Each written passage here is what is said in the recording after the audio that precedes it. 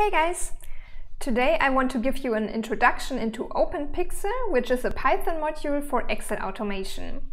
With this module you can read from and write to Excel sheets. You don't necessarily have to use Excel, it can also be, for example, LibreOffice Calc or OpenOffice Calc. Let's now have a look at my code inside of PyCharm. The first thing we have to do is to install Openpyxl. So open your terminal and type pip install Openpyxl. In line 1 we are importing the module, and then in line 3 we are loading our workbook, which I called example.xlsx. We can have a look at it here. I put it in the same folder, so let's have a look. I simply created a table with 3 columns, different dates, times, the names and prices. So let's jump back to PyCharm. So if you don't have the sheet inside of the same folder as your Python code, you need to put in the complete path to the file here.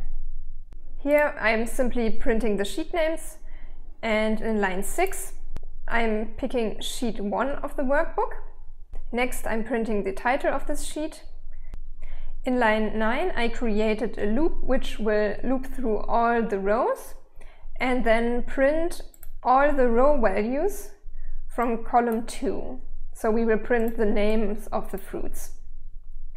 Afterwards I'm changing the value of the field B1 to cat, and at the end I save the changed file.